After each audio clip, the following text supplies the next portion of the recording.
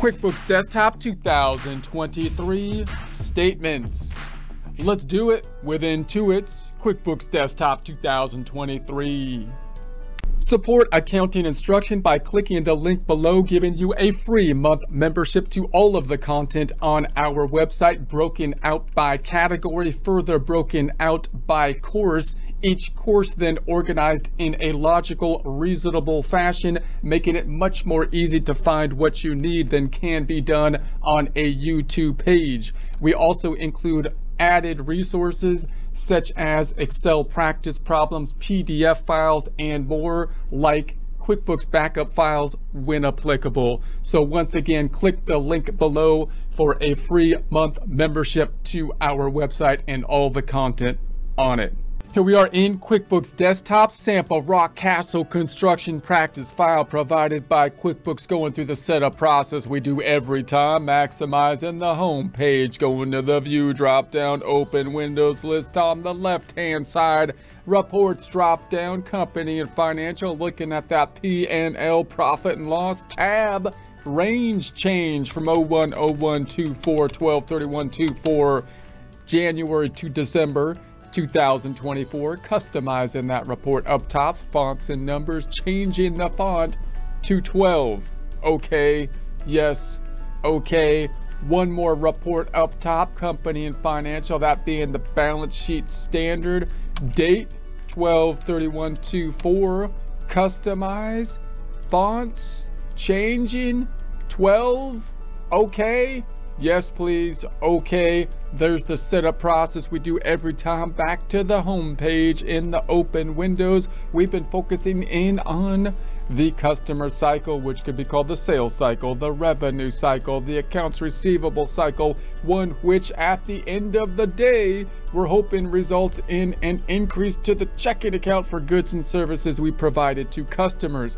We're thinking about the flow in prior presentations, the forms in that flow, the impact of them on the financial statements.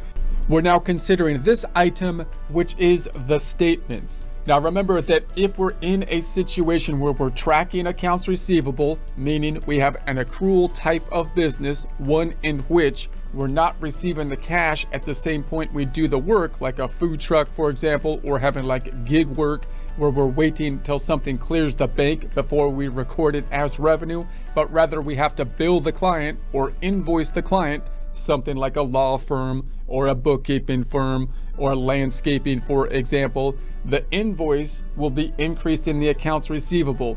In that instance, then, of course, a lot of our time will be put in place to make sure that we collect on the accounts receivable, because at the end of the day, what we're looking to have happen is have a deposit into our checking account. So when we create the invoice, that will increase the accounts receivable.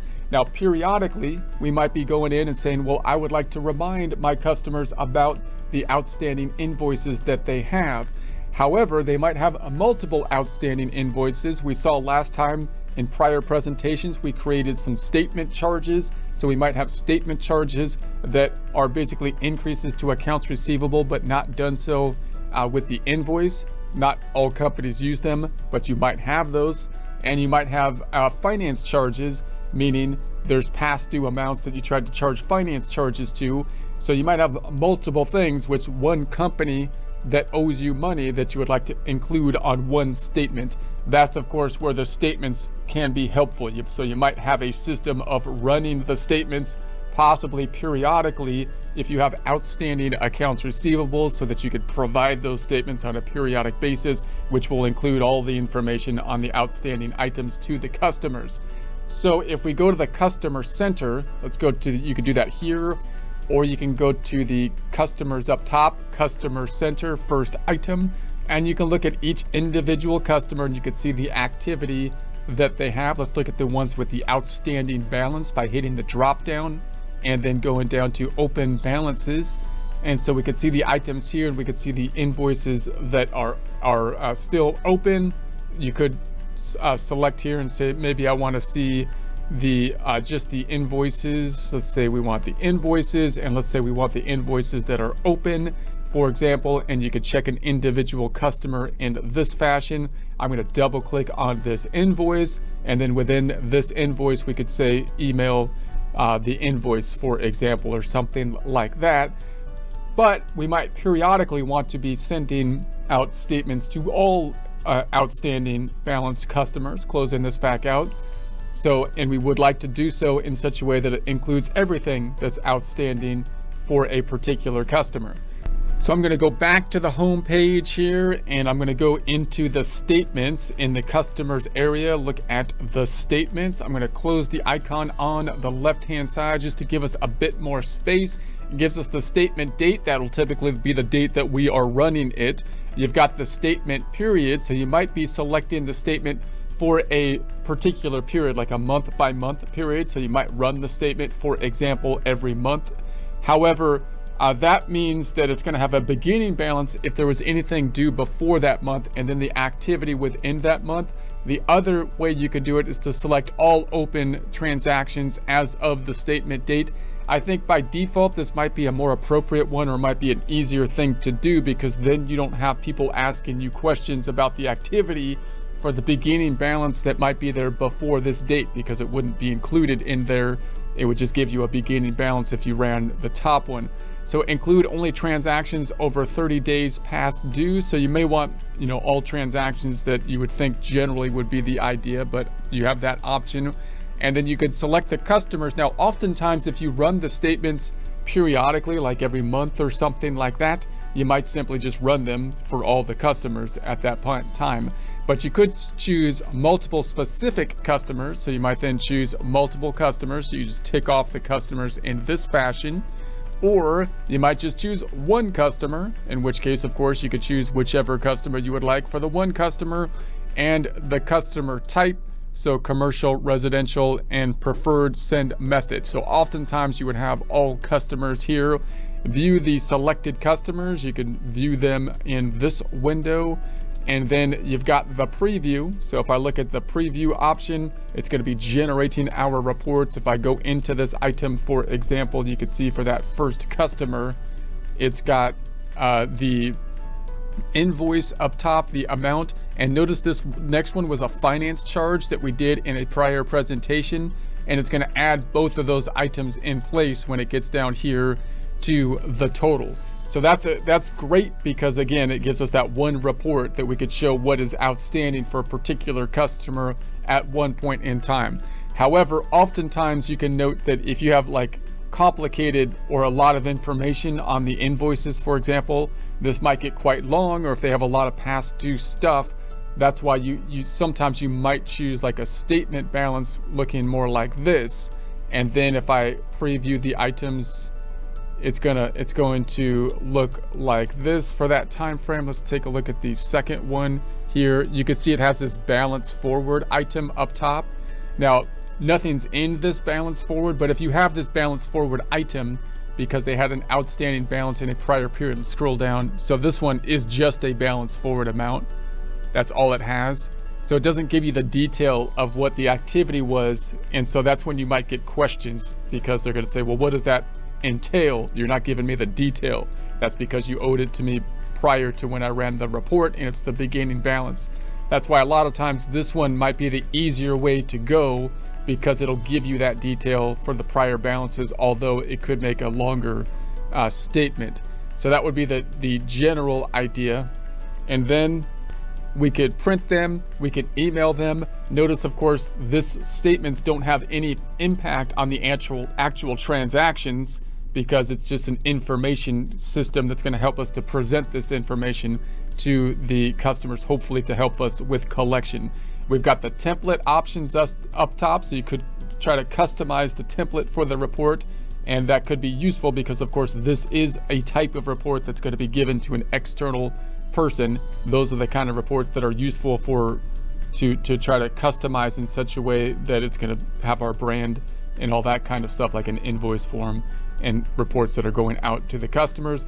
Create one statement per customer. So we get if you have a job situation, as this company does, it could be a little bit complex to think about the customers versus the jobs. And then we've got some options up top, show invoice item details on the statement.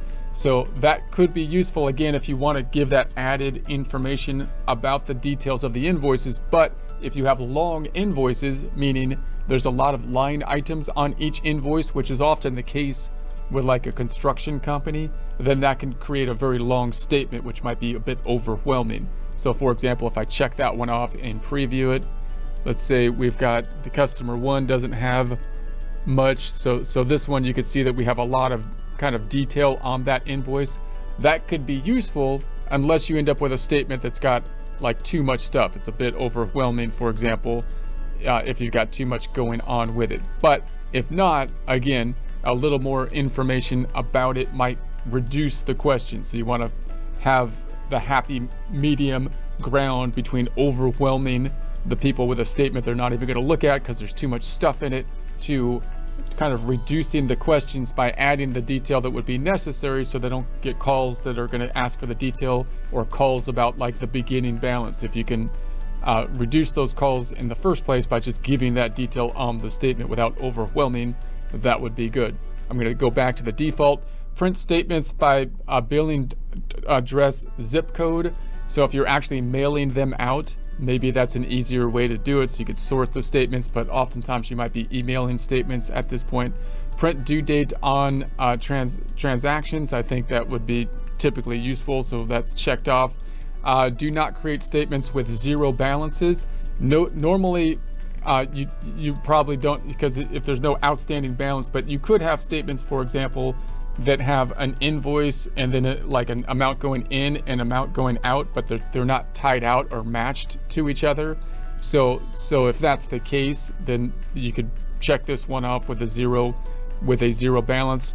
So with a balance less than zero, so normally you shouldn't have a balance less than zero, but if you might have something wrong with your accounts receivable, so that we have some negative balances on there or something like that, or some credits that are outstanding, and possibly you don't want to send a statement out to people that have, you know, negative balances or credit balances.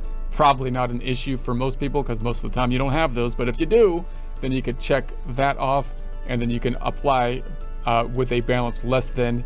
You can make the balance, if there's a smaller balance that you think is like immaterial for you to basically be creating an invoice or creating a statement, and you don't want to, then you can create a minimum balance other than zero. With no account activity, or for inactive customers. So typically if a customer is inactive, meaning there was activity for a customer in the past, and then you've created them, you've made them inactive for whatever reason, they've fallen, you've given up on collecting from that particular customer or something like that, then you're going to say inactive customers, and that will typically be the default.